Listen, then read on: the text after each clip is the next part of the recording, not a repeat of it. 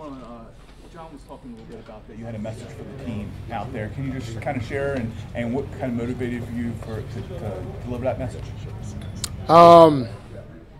Actually, what motivated me and Lamar were talking in the training room the other day. But just talking about, a quick message. Just, I think to win a Super Bowl, you got to put a lot of time and effort in. And I think, while we got in some good work, OTAs, minicamp, you got this big break. Whether it's you want to hang out with your dog a lot, want to hang out with your girl a lot, want to hang out with this, try to do as much of that as you can, because when we come back, we want everybody to be putting as much time into football as you can. The off seasons are long, plenty of time, but when you don't, these days, these practices, being in the NFL, it's a very short span compared to the rest of your life. So I know that's one of the things that I plan on, making different in this season, putting as much time as I can than I ever have before. So, I think if we can all echo that, be on the same, one accord, I think special things can happen with this team. Going along with that, it seems like your team, just your vocal leadership, the Studio 44 thing you do, is this what you envisioned when you were a rookie, having ownership, taking leadership of a team? It's definitely come full circle. When I first got here, I just had Sis, Weddle, B. Carr, Jimmy.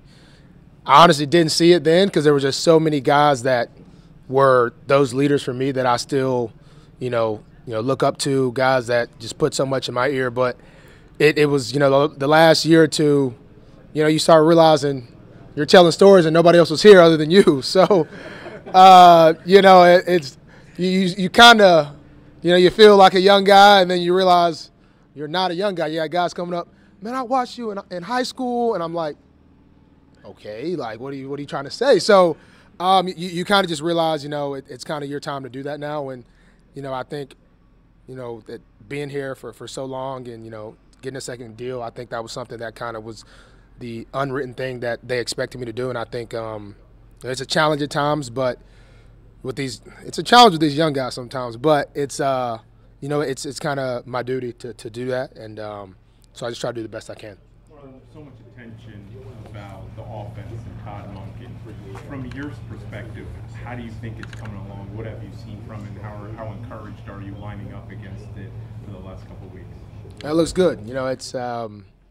We've had a year or two to me to where on paper, we look scary. I think the product we put out, that's really all that really matters. But on paper, man, we look very scary, and that's I know when I go into the season, obviously before the season even starts, you look at everybody you play, you're like, okay, they've got a core, they've got this, and then we're one of those teams. So the only thing I feel for us, we got the pieces. It's just putting them together, working together, figuring out how it works, and, putting out a product.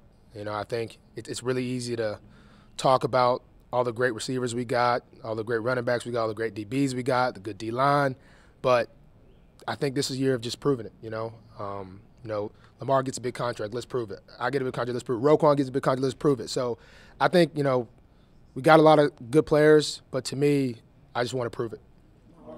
Obviously, OBJ is one of the bigger names that's been added to this roster. You guys have had battles going up against each other in games. What's it been like to go up against him in practice? It's been good. Meeting him in the offseason, actually, at Javonte Davis's fight. Meeting him then, and then, anytime I meet a guy that just signed our team and the first conversation you have is about a Super Bowl is a really good thing to me.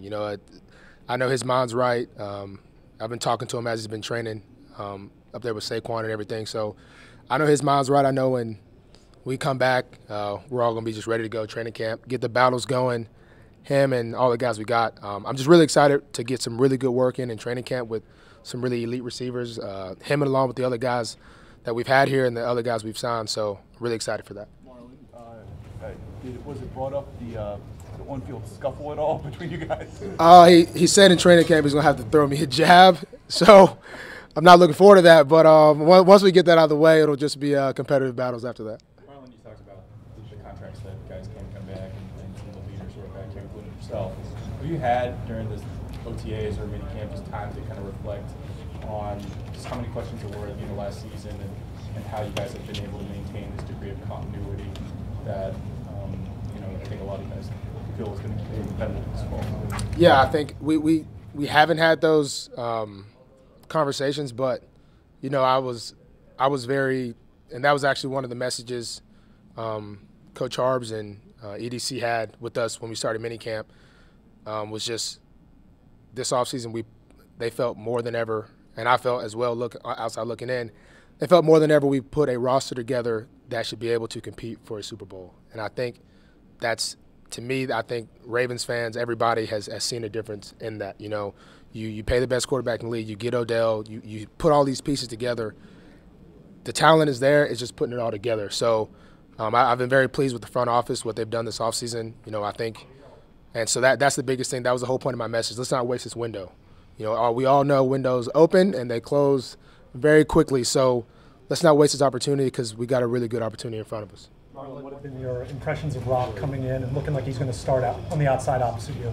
Looks good. I really liked some of the corners we've signed. I knew we were probably going to sign one or two. Got Trey, got Rock, KYU. It's actually Q, but I call him KYU. But really like, I think in the secondary, man, we just want to figure out who can be, doesn't matter if you're a safety, doesn't matter if you're a safety playing this, no matter if you're a corner. We want to get the best 6 DBs on the field. How you can do that, we got a lot of different pieces, so how you spin it around, we kind of want to be to where anybody can play any position. And so I think we got some really good pieces to be able to do that. Along those lines, what does Rock bring that stood out to you? He's a strong guy. So I'm a fan of how strong he is, how he plays really tough. As we've talked, we both kind of built from the same cloth as far as, the physicalness. Don't really care if you get beat. You want to have corners and DBs that don't have any egos. You get beat, you get to the line, you play the same way. You're not worried about this, you're not worried about that. You don't care who makes the play. You're just wanting somebody to make the play. So I really like Rock's mindset, Marcus's mindset. I mean, it's been a year with him, but I love his mindset as well. So the guys we got, we lead them the right way, we get going, and there's going to be a lot of good battles. Marlon, there have been a lot of headlines about guys around the league getting investigated for gambling. Harbaugh said that Eric talked to you guys about that when he did talk to you on Monday. Do you worry about that at all? I mean, do you think there's any sort of lack of clarity among the guys about what you can do and what you can't do, or do you think it's pretty straightforward? Yeah, there's a lot been going on, but Coach did talk about that. Coach and EDC talked about that in the meeting. So hopefully that's the end of that. You did mention about the offense and kind of the weapons they put around Lamar. I mean, are you interested in seeing what now Lamar can do as far as even elevating his game as far as passing and throwing the ball with everything they've done around him? Yeah, I mean he's got a lot of good pieces, obviously, but I'm really excited for how all that meshes. Obviously, we all know the talent Lamar is. New OC. A lot of new things. So I think camp will be really good to get to good vision, but everything looks good on paper right now, and I'm so excited for us to just put in the work and really earn that and just go out and prove it. Marlon, I know at this stage of your career you've done a lot individually. Are you still at the point to where individually you're still that there are still goals that you want to achieve? Yeah, there are. For me, it's just it's always really accomplishing to feel like you're one of the best in the league. And I feel that, we all know it's a passing league.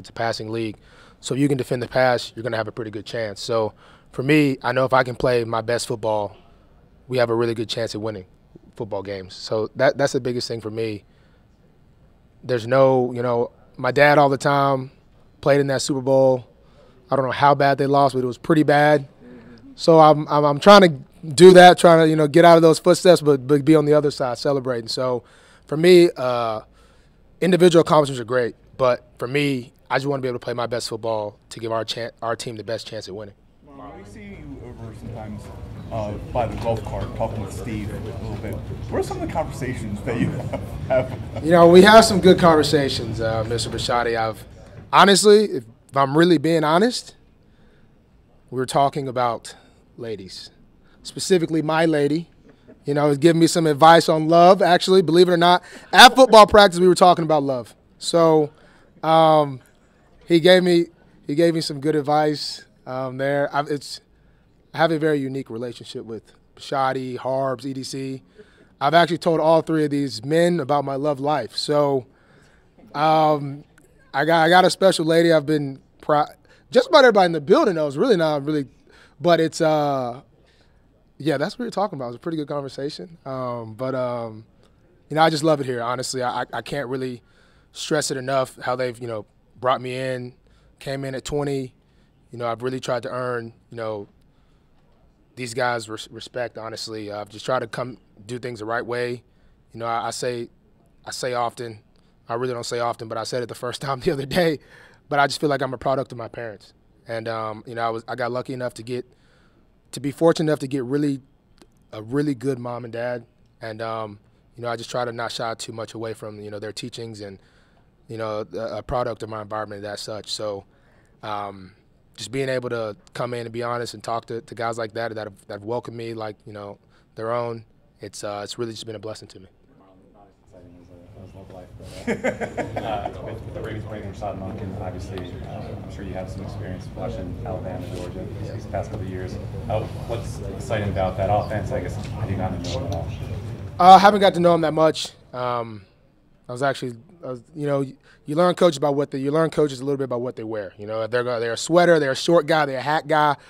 Todd, he's a little bit of a runner. You know what I mean? I don't use him when he's running. That means we did something bad. So, and he's a Georgia guy, so we're not on the best terms as of now.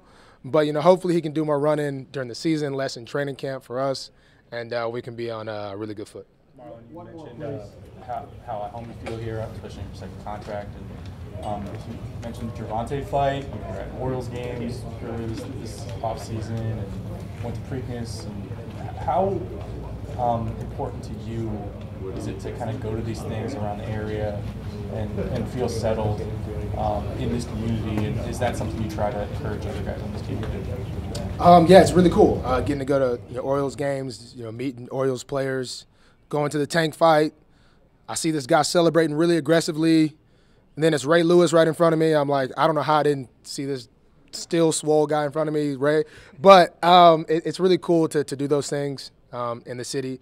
It's just the more I hang out, you just realize, Baltimore and the Ravens are just one. You know what I mean? So that's been the really cool thing, going to different events and Preakness, and it's really cool. I think, when I was coming from Alabama, it's all about Alabama football. So just having a pro team to root for, playing for a team that it's nothing but love. It's pretty cool. So, and then moving downtown has really sparked a lot. I've really got to see the city a lot more.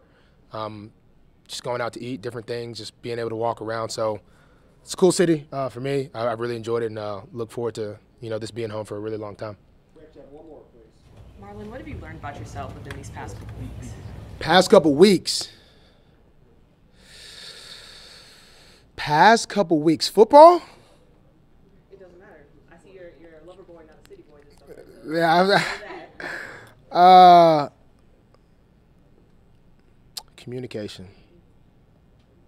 A lot off the field, the lady, but also on in the building as well. I've actually, it's been communication breeds understanding.